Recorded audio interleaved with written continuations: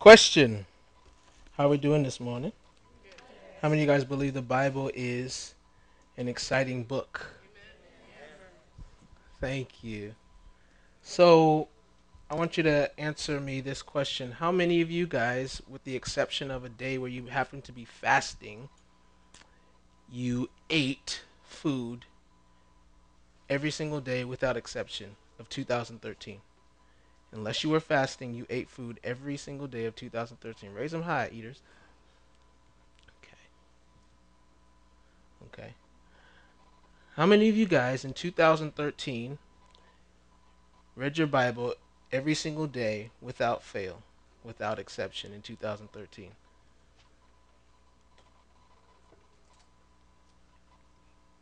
In both services, we had one. Here's another question. What's more important, your belly or the Bible? Now, I know you know what you're supposed to say. I'm supposed to say, Bible. Of course the Bible is more important to me than my belly. But isn't it interesting that you and I will eat every single day without fail, without exception, and yet there are days we can go without eating the Word of God, reading the Word of God. Now, I'm not saying this morning in order to shame you or to guilt trip you. The reason I'm pointing this out is because hopefully your heart will cry out, there's something wrong with that. There's something wrong with the fact that perhaps for many Christians, we don't read our Bibles on a regular basis. In a Lifeway research, it found that 90% of churchgoers agree with the statement, I desire to please and honor Jesus in all that I do. 90% of churchgoers said that they agree with that statement. But only 19% read the Bible every day. And about 25% read the Bible a few times a week. 14% say they read the Bible once a week. 22% say that they read the Bible once a month or a few times a month. And then here's a scary one. 18% of these Christians said that they rarely or never read their Bibles. I think that the church needs more God-honoring, Christ-loving, Bible-soaked people.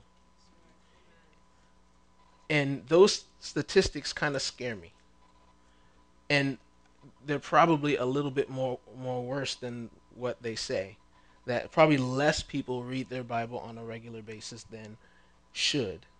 And I am often reminded of this quote by Charles Spurgeon, where he said, "It is blessed to eat into the very soul of the Bible until at last you come to talk in scriptural language and your spirit is flavored with the words of the Lord, so that your blood is bibline and the very essence of the Bible flows from you." What if we had those kind of people in our church, where the very essence of the Bible flowed from us and our blood was bibline? So again, my goal this morning is not to try and guilt trip you or shame you. I have a much higher goal than that, because oftentimes when somebody tries to guilt trip you or make you feel bad about something, it doesn't last very long. As soon as you get out of the presence of that person, you stop doing whatever they told you to do. This morning, what my desire is, my goal is that you would desire to read the Word of God daily without fail. Desire. Not just, let me just check this off. Let me just do it because the pastor says, but there'll be a deep desire in your heart to do that. So for us to do that, I want to answer 3 questions this morning. The first question is going to be, why should we read our Bibles? Why should we read our Bibles? And then the second question is, what keeps us from reading them? What keeps us from reading them? And then third, what are some suggestions to help us read more? So we're going to take those one at a time. And there'll be a lot of scriptures this morning.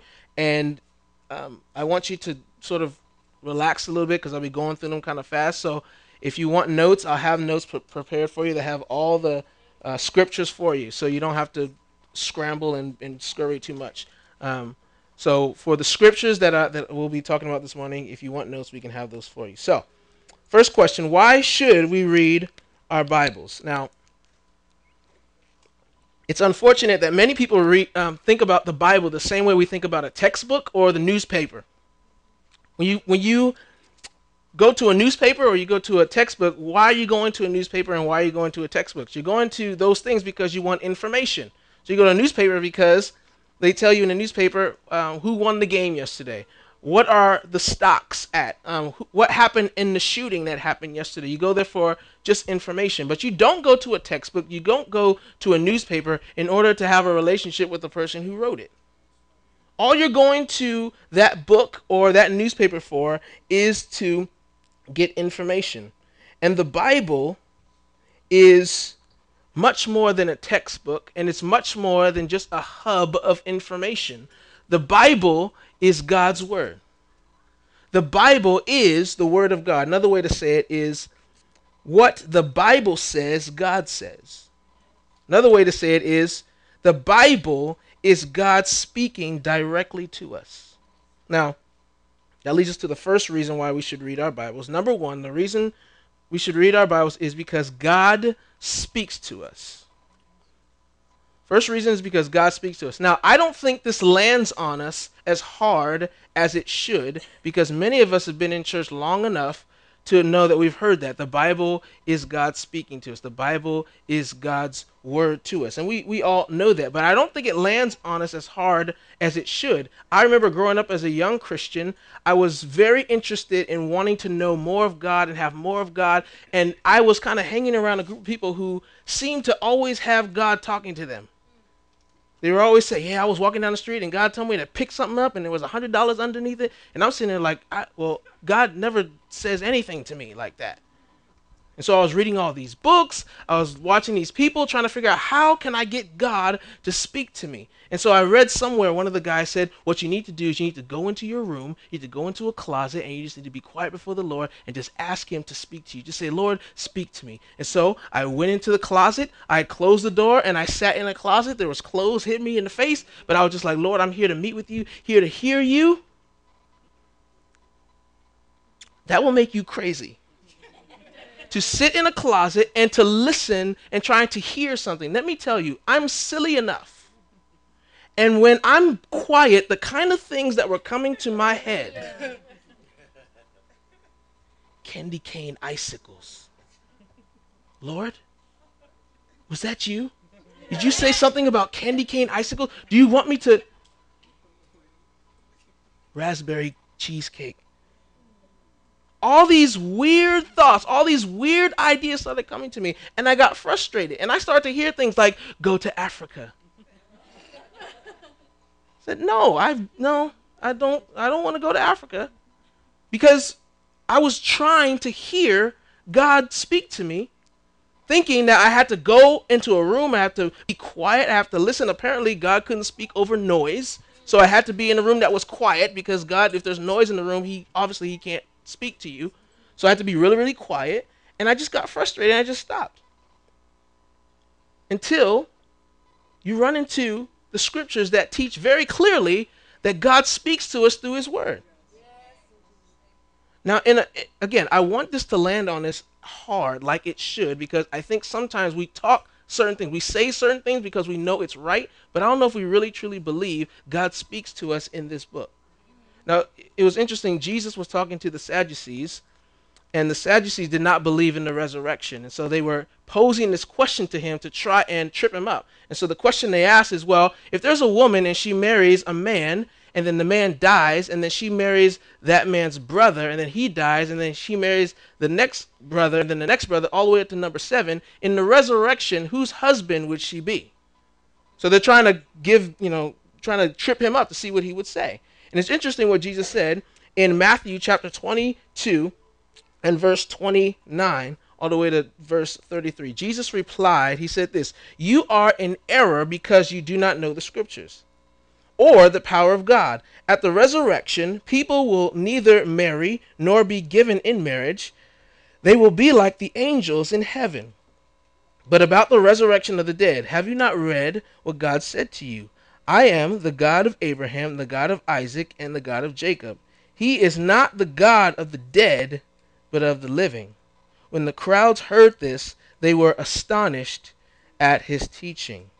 I want you to notice how Jesus says we should read our Bibles. Notice, go back up and look what he says. But about the resurrection of the dead, have you not read what God said to you? Now, if you know where Jesus is quoting from, he's quoting from Exodus chapter 3, verse 6, where God is talking to Moses. He's not talking to Sadducees. So Jesus says to these group of Sadducees, have you not read what God says to you? So the way Jesus wants us to read our Bibles is he wants us to be able to say that as we read our Bibles, we can take it as God directly addressing us. In other words, you can say the Bible has your name on it. The Bible is God speaking to you, even though it is not essentially about you. Now, the way we are to look at Scripture is to see it as to us, and we are to understand what God is saying to us, but it's only when it is properly interpreted. Because sometimes people will take the Bible and they will say things like, well, I opened up the Bible and this is what the Bible means to me.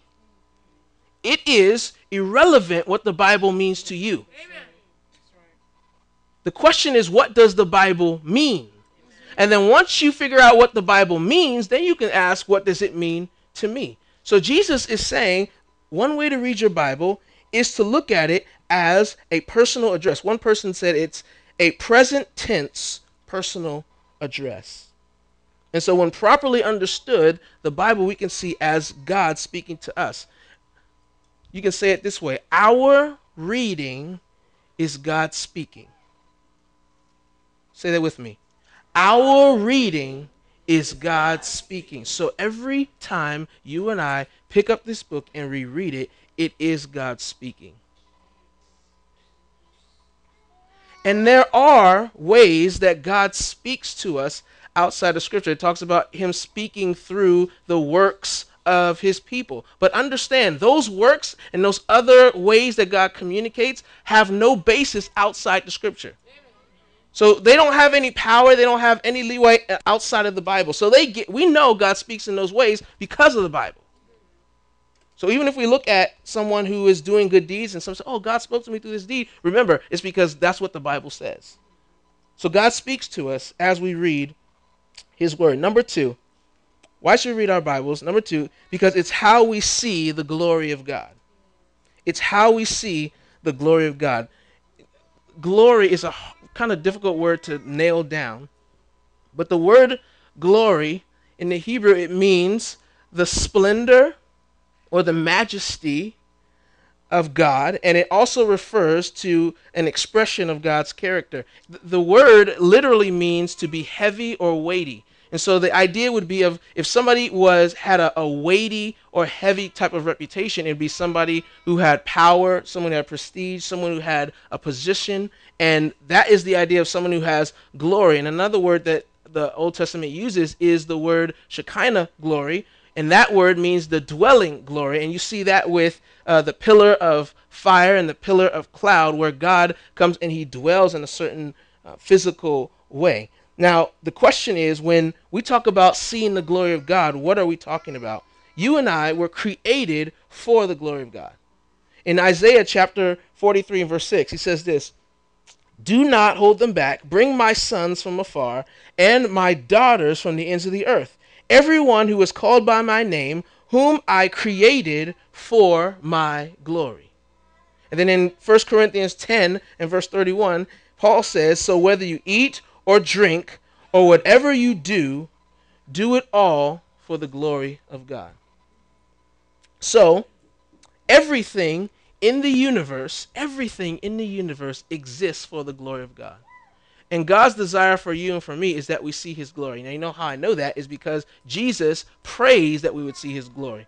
In John 17 and verse 24, he says, Father, I want those you have given me to be with me where I am and to see my glory, The glory you have given me because you loved me before the creation of the world. So the question this morning is, how does that happen? And we tend to think that seeing glory means seeing it with your eyes.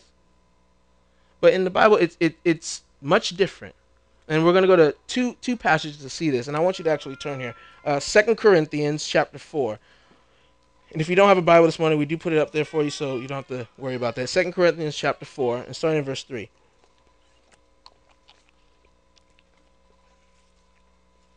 2 Corinthians chapter 4,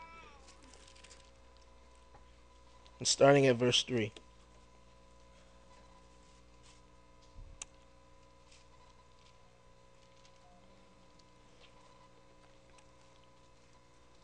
I ask you to put on your thinking caps, because it's once you get it, it's really good. 2 Corinthians chapter 4, verse 3. And even if our gospel is veiled, it is veiled to those who are perishing. The God of this age has blinded the minds of unbelievers so that they cannot see the light of the gospel of the glory of Christ, who is the image of God. For we do not preach ourselves, but Jesus Christ as Lord, and ourselves as your servants for Jesus' sake. For God, who said, "Let light shine out of darkness," made his light shine in our hearts to give us the light of the knowledge of the glory of God in the face of Christ. Satan wants to keep people from being saved. Satan wants to keep people from salvation. And what is the way he does it? He does not do it by keeping people from going to church. A lot of non-Christians are in church, and Satan has no issue with that. Because just because you're in church doesn't mean you're a Christian. Doesn't mean that you'll understand. He has an even deeper strategy. And this passage said, the God of this age, which is Satan, he says that he blinds the minds of unbelievers so they can't see something very specific. And what is it that they cannot see? They cannot see the light of the gospel of the glory of Jesus Christ. And later on he says that he blinds them also from the knowledge of the glory of God in the face of Christ. So what happens when somebody gets saved? When somebody gets saved, God shines his light into our hearts and gives us the knowledge of the glory of God in the face of Jesus. So as we see Jesus, we see the glory of God. And the way we get the glory of God is through, he says, through knowledge, which is what Satan blinds people from seeing. Satan wants to keep people from seeing glory, because when you see glory, you're changed. And I want you to see this, because the way you and I see glory is through the Word of God, through the message of the gospel. And this is all throughout Scripture. I want you to turn with me to Exodus 33, because this is again where you see this idea of the glory of God being seen through the Word of God. Exodus 33, and starting in verse 18. Exodus 33, and starting in verse 18. For time's sake, I'm just going to start reading. Moses says this. Moses said, "Now show me your glory." Have you ever prayed, "God, show me your glory"? Moses did. And this is what his response was. Verse 19. And the Lord said, "I will cause all my goodness to pass in front of you, and I will proclaim my name, the Lord, in your presence. I will have mercy on whom I will have mercy, and I will have compassion on whom I will have compassion." But he said, "You cannot see my face, for no one can see me and live." Then the Lord said, "There is a place near me where you may stand on a rock. When my glory passes by, I will put you in a cleft in the rock and cover you with my hand until I have passed by. Then I will remove my hand and you will see my back, but my face must not be seen." Skip to chapter 34 and verse 5. God gives Moses these instructions about making the tablets for the 10 Commandments. And then in verse 5, this is, again, what Moses said, "I want to see your glory." Then, verse 5, the Lord came down in a cloud and stood there with him and proclaimed his name, the Lord. I want you to notice, Moses says, "I want to see your glory." And what does God do? He proclaims his name. Look what he says. And he passed in front of Moses, proclaiming, the Lord, the compassionate and gracious God, slow to anger, abounding in love and faithfulness, maintaining love to thousands, and forgiving wickedness, rebellion, and sin. He does not leave the guilty unpunished. He punishes the children and their children for the sin of their fathers to the third and fourth generation. Verse 8, Moses bowed to the ground at once and worshipped. Show me your glory. Now, we cannot see God unveiled in all of his splendor because it would kill us. So God says, I'm going to show you who I am. But the way he does it is he says, I am going to reveal my glory to you by me proclaiming the essence of who I am. And when he does that, Moses sees glory and he worships. And so this means for you and for me that when we're talking about the glory of God, the principle is this: hearing leads to seeing. Hearing leads to seeing. The word of God leads us to see the glory of God. God responded to Moses' request to see his glory by saying, I'm going to proclaim who I am. In 1 Samuel chapter 3, verse 21, it says this: the Lord continued to appear at Shiloh, and there he revealed himself to Samuel through his word. Through his word. And there's coming a day where we'll see God's glory on full display. But today God reveals himself as we hear the gospel. If you listen to what God said as he revealed himself to Moses, the Lord, compassionate, gracious, abounding in love, and all that stuff, doesn't that sound like the gospel? Doesn't that sound like what we preach day in and day out to people? God is loving. God is compassionate. He forgives sin. That is the gospel. One person said it's his gospel presence. That when we see glory, we are seeing the gospel. And that goes back to what Paul was saying. He blinds people from seeing the light of the gospel, the glory of Jesus Christ. And so the point here is hearing leads to seeing. You guys know this scripture in Romans chapter 10, verse 17. Consequently, faith comes from what? Hearing the message, and the message is heard through what? The word of Christ. So faith is what happens when the glory of God is seen. When you see God's glory, it produces faith in your heart and you believe. This is exactly what salvation is. Salvation happens when you and I see glory. That's why you're saved, because you saw glory. And that's what when we read the word of God, you and I are seeing glory. Now notice, the Bible doesn't talk about hearing glory. You notice that? It doesn't say hear the glory of God. It says see. So you know what that means? Hearing is the means and seeing is the goal. The goal is that you and I would see the glory of God. But how do we get there? We get there through hearing.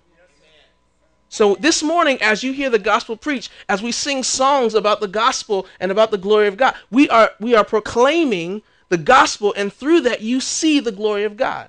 You don't hear it, you see it. And so, the aim of all our hearing of God's truth is the seeing of God's glory. That is the aim of hearing truth, that you see glory. And so, why do we read our Bibles? You and I, we want to see glory. Like Moses, I want to see your glory. And how do you get it? Through the word. Now, what happens is if you stop there, if you stop with I just want to see glory, you will miss the whole point of the scripture, because Jonathan Edwards, who was a very famous theologian, said this, that God is glorified not in just his glory being seen, but in his glory being rejoiced in. God is glorified not just in his glory being seen, but in his glory being rejoiced in. This is normal. When somebody brings in a new baby, what does everybody do? Picking them up and bothering everybody through church. Let me get them. Because you are rejoicing over that. When somebody gets a new car, what do you do? Oh, let me get a ride. You be all up on them because you want to rejoice with them. It's normal. And I want to do a little experiment. I'm going to tell you some news, and I don't want you to react at all to what you hear. Don't smile. Don't clap. Don't do anything. Okay? Now, I have to throw this out. What I'm about to tell you is not true, so do not freak out, okay? All right. Went to the doctor. Went to the doctor, and the doctor told me I had a disease that would kill me in 2 months. And I was really, really scared because I have a wife, ministry, and I was just really, really scared about that. So I went to a service, and at this service, God, He healed me. I mean, He He touched me, and I am healed. Guys, I'm healed. God healed me. I'm gonna be here. You guys are like, isn't that weird?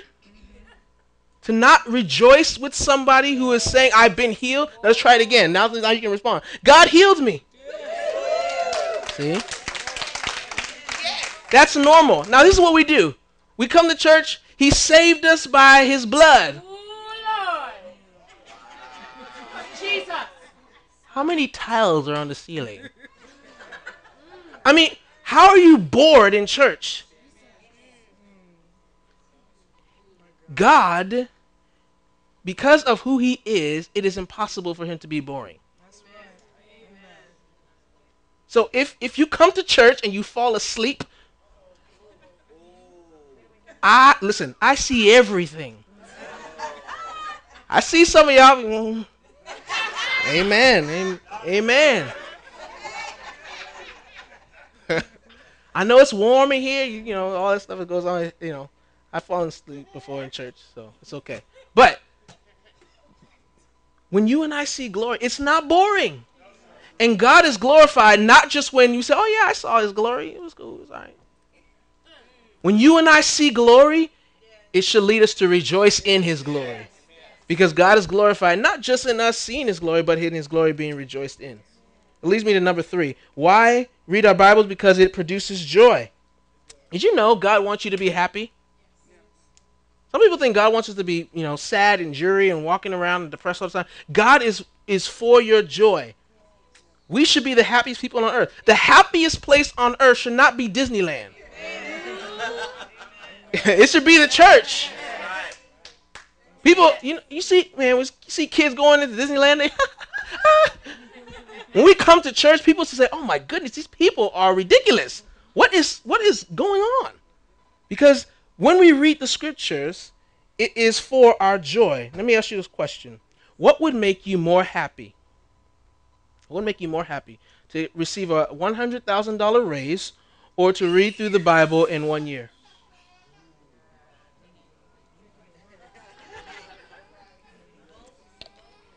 I know some of you guys are saying, man, all the things I could do for the glory of God with $100,000?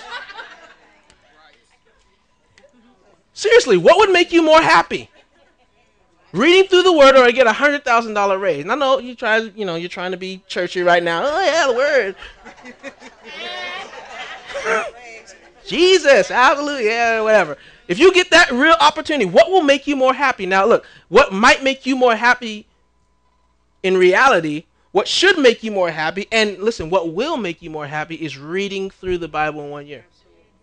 Because God has given us His Word, listen, for our joy. And here's the thing, we've been brainwashed into thinking that money is what brings happiness. Some of the most miserable people in the world have billions of dollars. And some of the happiest people in the world have nothing.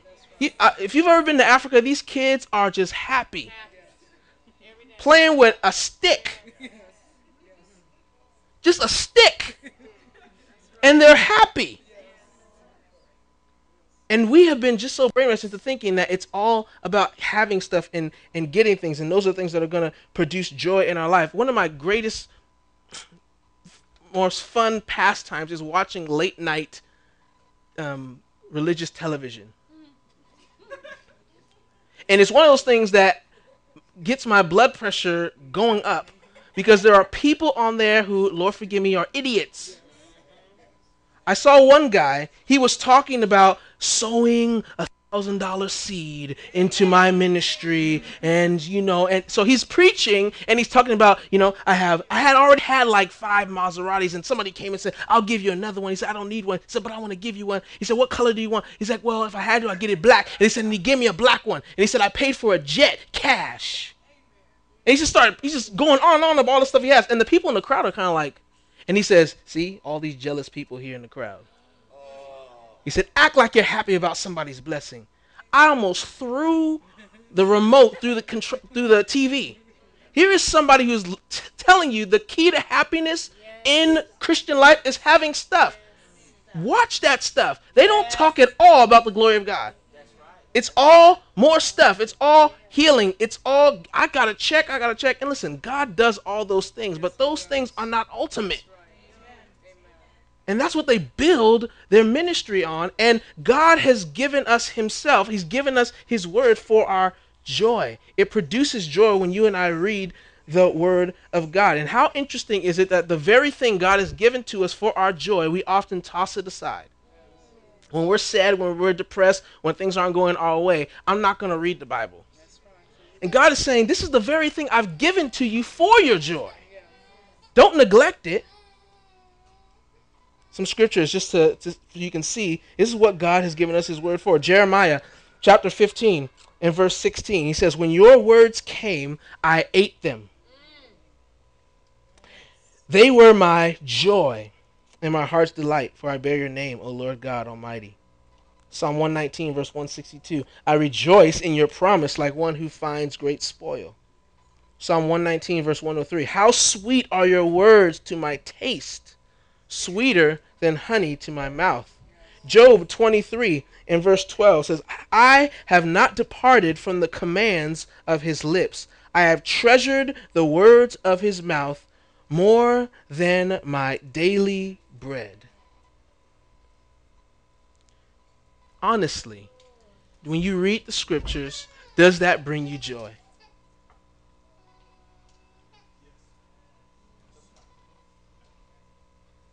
I want you to listen to George Mueller as he writes. He was a great man of God. You should read his biography. The things God did through this guy was ridiculous. I want you to hear just what he says about his own time of reading. He says, now I would give a few hints to my younger fellow believers as to the way in which to keep up spiritual enjoyment. It is absolutely needful. We should read regularly through the scriptures consecutively and not pick out here and there a chapter. If we do, we remain spiritual dwarfs. I tell you so affectionately. For the first 4 years after my conversion, I made no progress because I neglected the Bible. But when I regularly read on through the whole with reference to my own heart and soul, I directly made progress. Then my peace and joy continued more and more. Now I have been doing this for 47 years. I have read through the whole Bible about 100 times, and I always find it fresh when I begin again. Thus my peace and joy have increased all the more. 47 years, and he says, my peace and my joy has increased all the more. Number 4, it's the key to answered prayer. Reading the words of the key to answered prayer, John 15:7. If you remain in me, and my words remain in you, ask whatever you wish, and it will be given you. What is the difference between a non-Christian's prayer and a Christian's prayer? Well, oftentimes, there's nothing different. Because oftentimes the very things that non-believers want are the same things that Christians are after. Remember Jesus says, don't run after the things like the pagans, because they're very concerned about all those things. When you have the Word of God, when you've been reading the Word of God and meditating on the Word of God, you begin to think God's thoughts after him. And you begin to pray differently. You start to pray for his glory and his renown. And so you can't always tell the difference between a Christian's prayer and a non-Christian's prayer, because oftentimes a Christian, we're all about our own interests. And when we come to God in prayer, sometimes we want him to be so devoted to our interests and we're not at all devoted to his interests. The power of prayer is being totally committed to God's purposes. Because when that happens, your needs get met too. And the way that happens is through reading the Bible. Our prayers need to be shaped by his goals, his heart, and his purposes. Number 5, the word warns us. In Psalm 19, in verses 7 through 11, we won't read all of it, but toward the end, he says, by them, the scriptures, let's go back up. The ordinances of the Lord are sure and altogether righteous. They are more precious than gold, than much pure gold. They are sweeter than honey from the comb. Then he says this, but By them is your servant warned. In keeping them, there is great reward. Isn't it true that a lot of the things you and I deal with, we deal with because we did not heed the warnings of Scripture? If you had just listened to what the Bible said, you would not have been in the predicament that you're in right now. Just listen to what the word says. There are so many people who did not listen to God's command to flee sexual immorality. People who have not listened to God's command about not to be mastered by anything. Who are now dealing with lung cancer because they didn't listen to what God said about not letting things to dominate your body. And on and on and on. If you just listen to what God says, you would be free of a lot of the problems that you're dealing with now. You will be saved from 1,000 heartaches if you would just listen to the warnings of Scripture. Okay, we'll move on. Number 6. The word creates and sustains life. It creates and sustains life. Peter says in chapter 1, verse 23 of his book, 1 Peter, for you have been born again, not of perishable seed, but of imperishable, through the living and enduring word of God. For all men are like grass, and their glory is like the flowers of the field. The grass withers and the flowers fall, but the word of the Lord stands forever. How are you saved? How was life created in you? Through the word of God. But then how is life sustained? Same thing, word of God. Matthew chapter 4, verse 4, where Jesus is talking to the devil. He said, Jesus answered, it is written, man does not live on bread alone, but on every word that comes from the mouth of God. Real living, real true living comes when you live not just on bread alone, but also on the word of God. The word of God doesn't just create the life that you have, it also sustains it. And the reason why I have this thought that Christians are malnourished. One of my favorite preachers says all the time, there's a lot of nutrition as we read the Bible. The nutrition of the word. I just love that idea of when we're reading the word, we're actually being fed, we're actually being supported and lifted up by the word of God. And he says, he's come to give us abundant life. You know, real abundant life comes from the word and not from TV and not from novels and not from raises. It comes from reading the scripture. Number 7, the word leads us to freedom. John 8, verse 31 and 32. To the Jews who have believed in him, Jesus said, if you hold to my teaching, you are really my disciples. Then you will know the truth, and the truth will set you free. Freedom from sin, shame, bondage, evil desires, guilt, condemnation, the lies of the enemy. There's so many people who come into church bound because week after week they don't read their Bible. And the Bible is meant to set you free from those things, to give you freedom. The truth sets us free. And then number 8, the word of God helps us to defeat the devil. The devil is smarter than you. And the devil is stronger than you. And yet oftentimes people, they feel like in their own strength they can deal with him. You cannot. Isn't it interesting that Jesus was God and the demons totally submitted to him? In fact, anytime he came anywhere near, if there was somebody who was demon possessed, that person would just start tripping because they said, oh, there he is, it's Jesus, the Son of God. Don't look, he's going to get us. And Jesus was walking to a room and he could actually tell demons, get out of the person. He can send them to the deepest parts of hell. And they were oftentimes very, very scared. But when Jesus dealt with the devil in the desert, what did he use? Use the scripture. Now, if he had to use the scriptures, how much more should we have to use the scriptures? To defeat the lies of the devil with the truth of God's word. In 1 John 2:14, John writes, he says, I write to you, fathers, because you have known him who is from the beginning. I write to you, young men, because you are strong, and the word of God lives in you, and you have overcome the evil one. So, for all those reasons, and that's just 8. I could go on and on and on. For those reasons, that's why we should read our Bibles. Now, what keeps us from reading our Bibles? A lot of people have a lot of different excuses as to why they might read their Bibles. I don't have time. I forgot. I don't understand it. I'm not a morning person.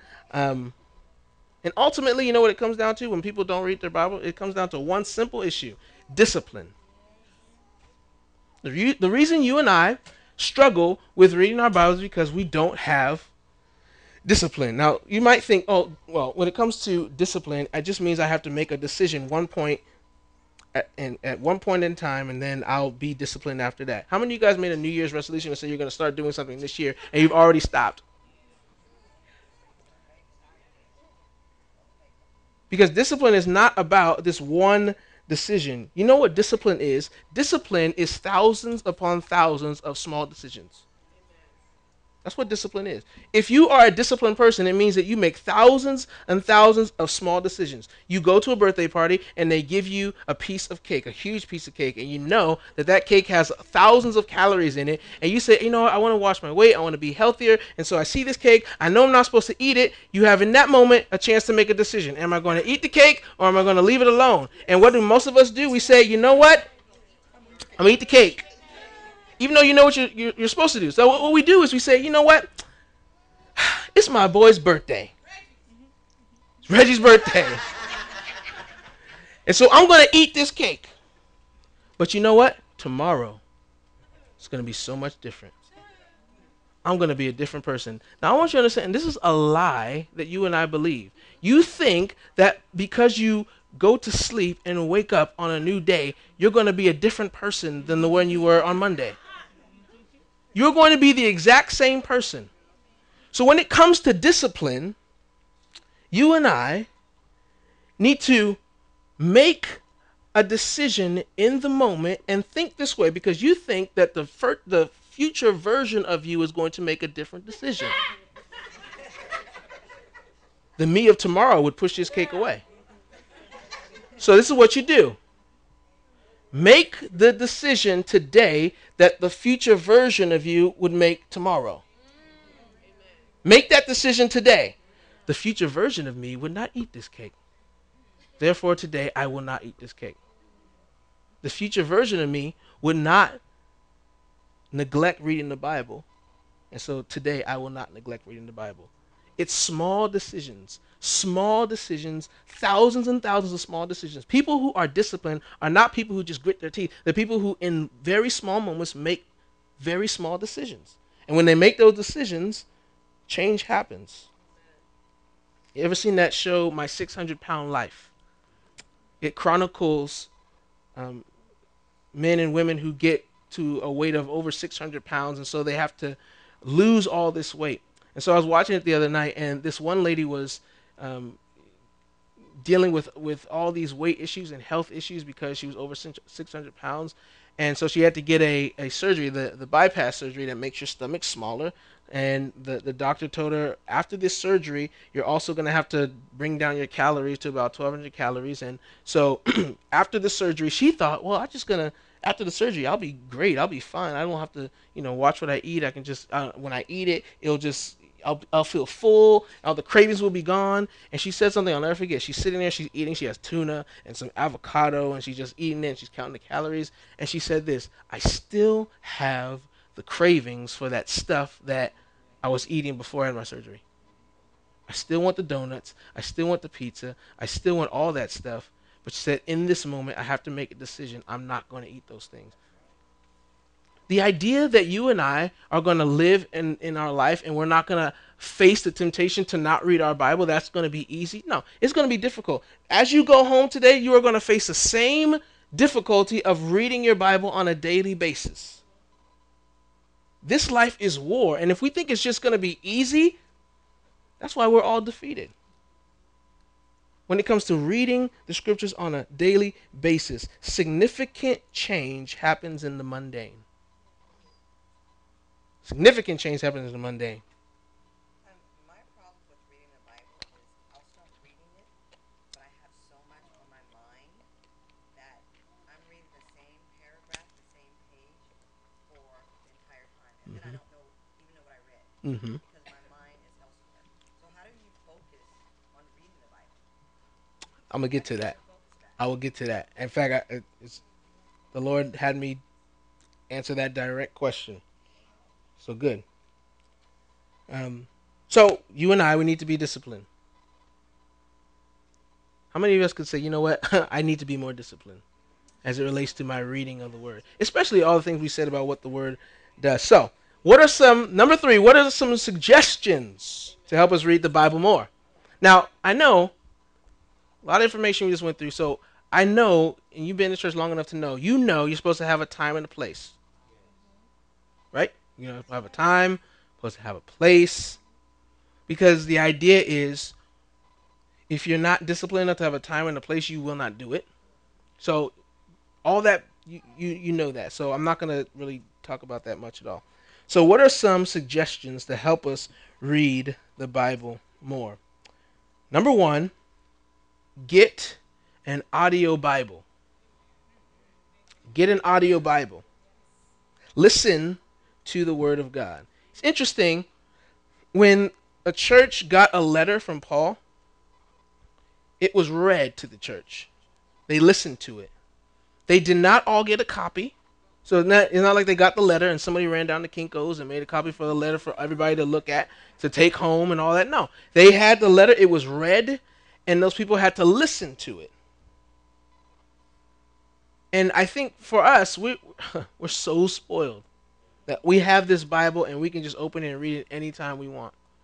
And so, but for them, it was the listening to the Word of God. Now, sometimes we might think, oh, it's a lot better if you read it versus listening. But I read an interesting study that they had two groups read a 2,000 word essay. This one group read the essay, and the other group listened to the essay read. And then they gave a test to see what they could recall. And it said that both groups both had an equal amount of recall. So the group that read and the group that listened were able to retain what they heard equally.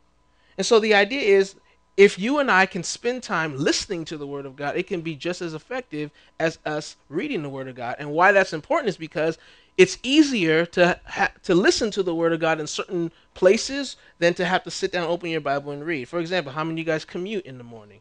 Just to be able to pop into your car the scriptures and listen to the Bible, and you can be driving and be also listening to the Word of God. One of the things I do when I play Xbox, I'll sometimes turn the sound down and I'll just listen to the scripture. And the amount of script, it's amazing the things that you hear that you didn't see. I'll be listening to the word and say, no, no, no, that does not say that. There's no way it says that. And you look back, you're like, oh my goodness, it does say that. The ear gate sometimes is different than the eye gate and what it catches and what it picks up on. So you and I, we need to have an audio Bible. So where do you get this? Again, we live in a age where you and I can do it. Three places that you can go. One, if you have an iPhone or you have an iPad, or I'm sure it's on because I don't like Androids and all that stuff. But if you have one of those phones, I'm sure you can get an app called the YouVersion. YouVersion app is the Bible, and on some of the Bibles you can actually listen to the scripture. Okay, there's another app called Bible.is. It's another free listening app, and you can get different translations in different, even I think it's like 850 languages that they read the Bible in. And you can get your translation, and you can listen to the scripture on your iPad, on your iPhone. There's another group of CDs that I got read by a guy named Max McLean. He's like a actor sort of person, and he read through the Bible, and it's called the Listener's Bible. And I looked last night on Amazon to get that set of CDs. It costs $80, $80. Now, that's a great investment. To spend $80 to hear the Word of God rather than to spend it on a video game or something else. So those, I would commend those to you. The YouVersion, Bible.is, the Listener's Bible, that all those things to listen to the Word of God enables you to be able to multitask and do different things and listen to huge chunks of the Bible at once. Number two, suggestion, read whole books of the Bible. We've become very used to reading the Bible in terms of chapter and verse. But understand the Bible was not given to us in that way.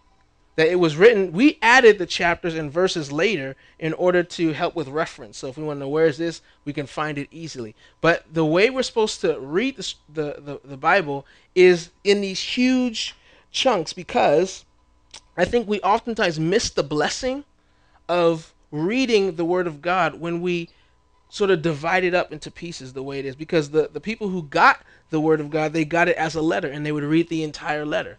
They wouldn't just read it in little bits and pieces. So sometimes we have our little devotional, right?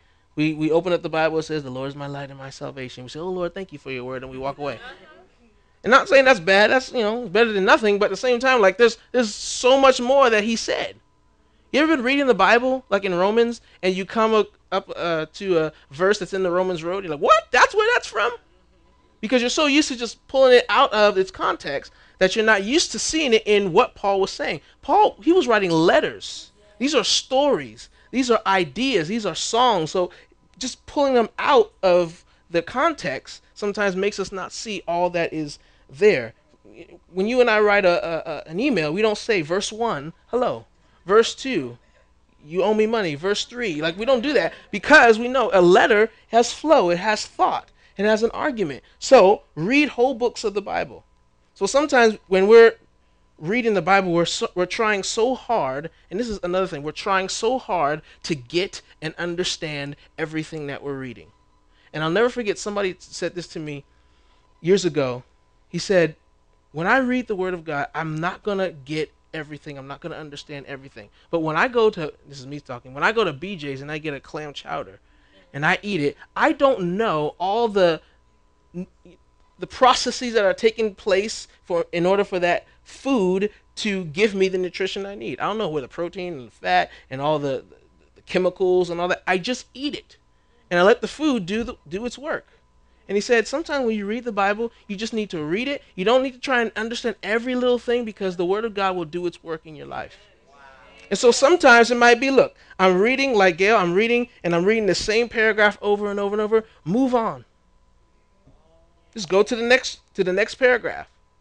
Move on and read it and read it and read it. And sometimes, again, the word meditate in Psalms, it means to mutter. That's what the word meditate means. So it means sort of like to say and repeat over and over. So the idea of meditation is the idea of meditation is to saying something underneath your breath. So over and over and over, saying something. So if I said you, what's your phone number? 762-6112, 762-6112. That's meditation. That's the idea of meditation. Muttering, saying over and over. So sometimes it's good to go over and over a passage. Now sometimes it's where we are, the time we do it, the things that are going on in our mind, and sometimes we need to pray, because nobody in this room is exempt from being distracted. I read the Bible and teach the Bible for a living, and every single day I try and read my Bible, I'm thinking about drama team. Oh, that would be a funny line. Sorry, Lord. I'm reading my Bible. I was reading the other day. Like, yes, he has believed our message, to whom has the arm of the Lord been revealed. He grew up like why did Kaepernick throw that pass? It's first down. We got 4 other plays. Sorry, Lord. Sorry. These people on Love and Hip Hop are stupid. Happens to all of us. And listen, the Lord's not up there like, oh, this guy. He can't even read my word for 5 minutes without getting distracted. God is not up there saying, you better read it with no distractions. You better read it and understand everything you read and preach it when you... He says, look. Just, that's another thing. The Bible, when you sit down and read a letter, it's a letter. It's God speaking to you. So you say, okay, I don't need to stress over this. God, you're trying to talk to me. And sometimes just go to a part you do understand. I'm being serious. If you don't get what you're reading, especially you're reading through Leviticus, Lord have mercy. Like this, and I'm like, man, I'm going somewhere else. And remember, all scripture is profitable. So I don't know how, but Leviticus is somehow important to us as as believers. So just relax. Remember, Jesus was on the cross dying for our inconsistent Bible reading. Seriously. If you beat yourself up about this, you're forgetting the cross.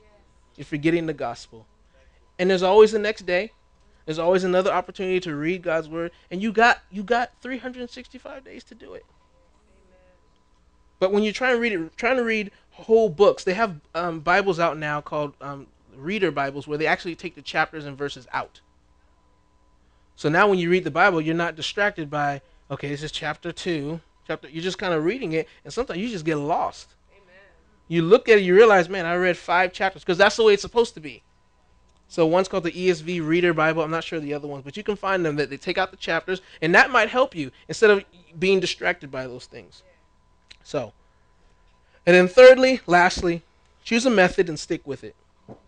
I read one pastor who read 15 chapters a day. He would read 5 in the morning, he would do 5 after dinner, and he would read 5 before he went to bed. At that pace, he would read the Bible around 4 times a year. Now I want to ask you this question. How many of you guys, you have 15 minutes a day? You have at least 15 minutes a day. At least. Okay. At least 15 minutes a day.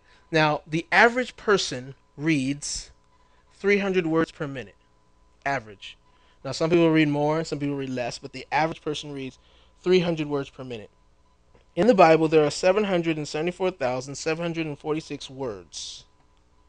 So if you were to read for 15 minutes a day at 300 words per minute, you would be able to get through the entire Bible in 172 days, which is roughly half a year. Which means if you read for 15 minutes a day for the entire year, potentially you can get through the entire Bible twice. 15 minutes a day. And the question is, like I said, do you have 15 minutes a day to read God's Word? I know part of our private worship is not just Bible reading, it's prayer, singing, and all sorts of other things, but at least 15 minutes, and we could read through God's Word daily. And that's my hope. You would read through it daily, and that you would remember it's for our joy. It's for our life as believers. So, let's pray.